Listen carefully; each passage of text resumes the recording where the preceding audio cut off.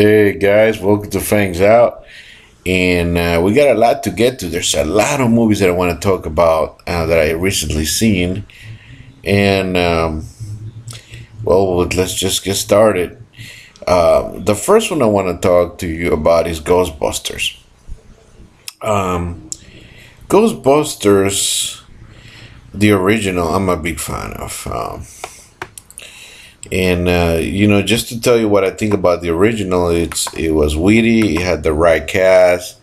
It was, um, one of my favorites. Um,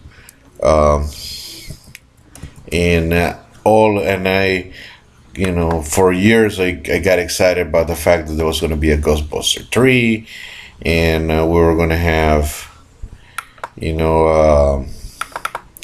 The original cast come back, and then unfortunately Harold Ramis passed away, and he was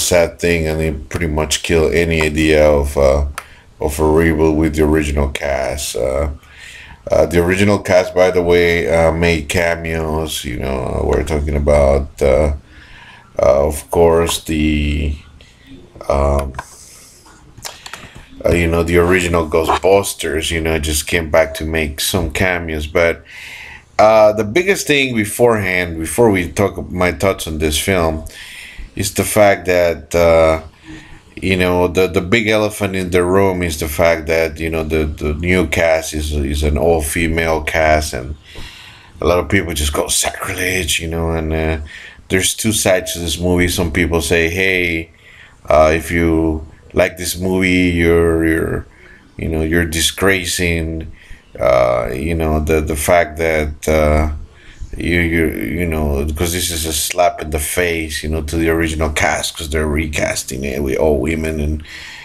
and on the other hand, if you don't like it, then you're a chauvinist pig, because you hate, the fact that they're women cast. Uh, After watching the movie and seeing what they tried to do, first of all, disclaimer: I love women.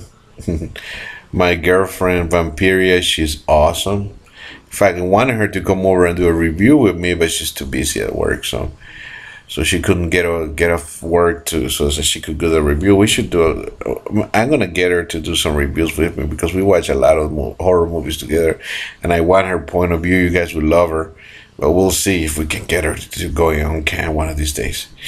But coming back to this review, I think that it's, after watching the film, I can try that they tried to go some other direction, and I'll go deep into it. And I don't think that, because it's an impossibility to get the original cast anymore, and it was an attempt to do something different. Now, what do I think of the movie? In short, it's a meh.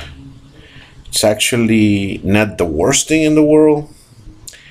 It's actually not the best thing in the world either. It's kind of so-so, in the short ways. Now, why does this happen? Well, the movie basically gets this talented, female actresses here, directed by Paul Feig, and produced by Ivan Reitman, and we got um, Melissa McCarthy, Kristen Wiig, uh, Kate McKinnon, and Leslie Jones there, with Thor, Chris Hemsworth, character as the secretary, receptionist type of thing. And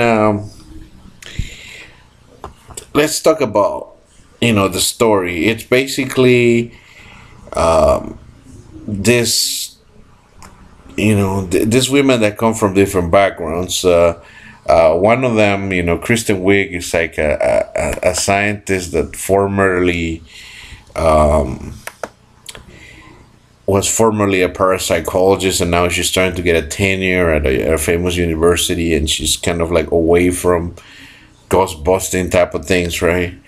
And but the Melissa McCarthy character is just very into it, and invites her in. No, no, actually, that is invite her in. They kind of like, there's one book that's been published that she wants.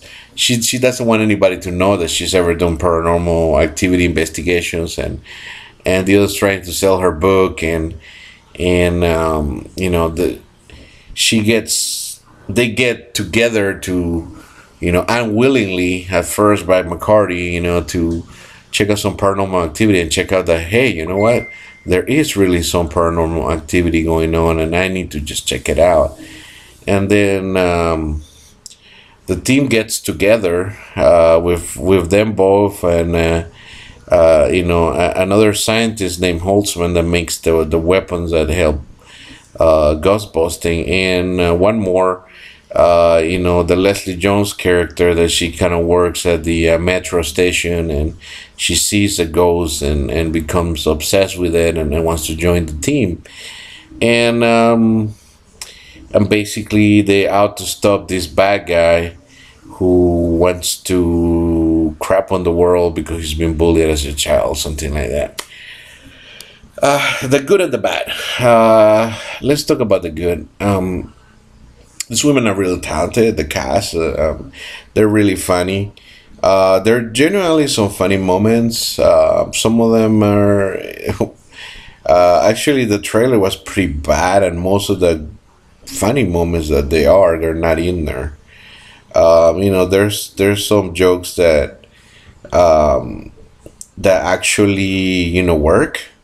There's a lot of improvisation, you know, because that's where this, you know, McCarty and Kristen Wiig are their strongest. So they do a lot of improvisation, and it's kind of fun also to see, you know, the big man, you know, Thor, right, Hemsworth, acting like, you know, he's just a dumb blonde bimbo, you know, and you know, the other characters just fawning over him because he's so handsome, and basically they hire him just because he's good looking, and yeah, also towards the end, there's some very funny moments of Hemsworth there too.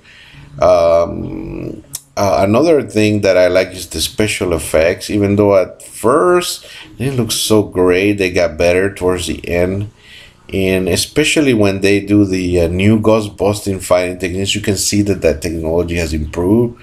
And even though I'm not the biggest fan of CG, I would say that, yeah, I mean, that's been an improvement. Now, going back to what's bad, okay, not all the jokes hit, a lot of them miss, so I would say it's a 50-50. So there is a lot of lame jokes. I think that some of the characters were don't just one dimensional, like the Leslie Jones character could have been better, but she's kind of like too stereotypical in my way. I mean, and the Holtzman's character, it's there's just too, everybody's just too stereotypical,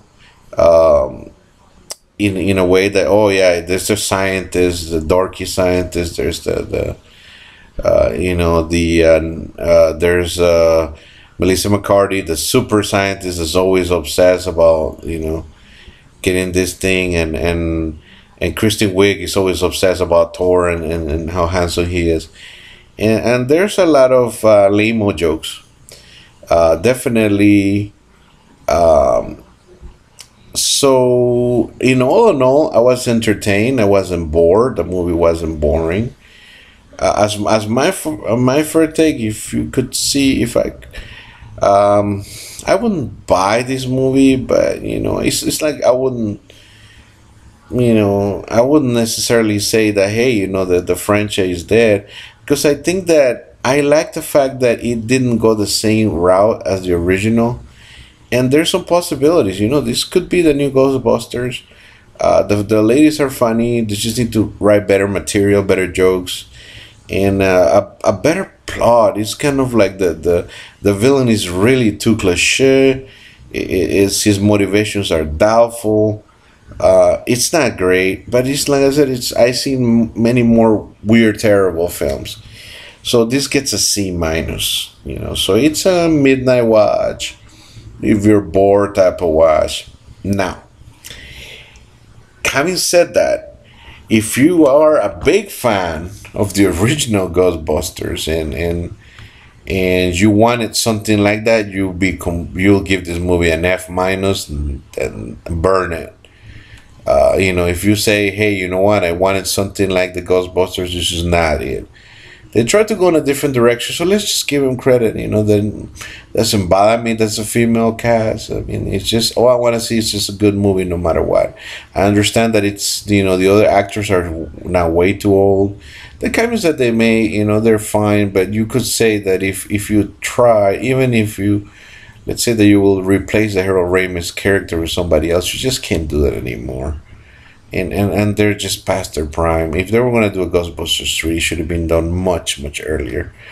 So there you have it. So if you're a big fan of the original, this may be a big letdown for you. If you're looking for, you know, really kind of reboot, remix the franchise into something new, it wasn't the most terrible. You know, I might be interested in checking something out, you know, because I have there's some good writers involved, and there's some good, you know, there's Ivan Reitman involved, and there's you know, and the original cast, you know, making some cameos.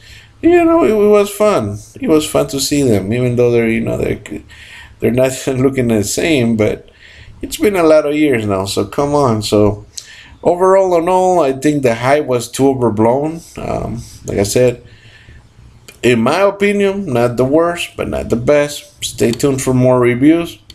Take it easy.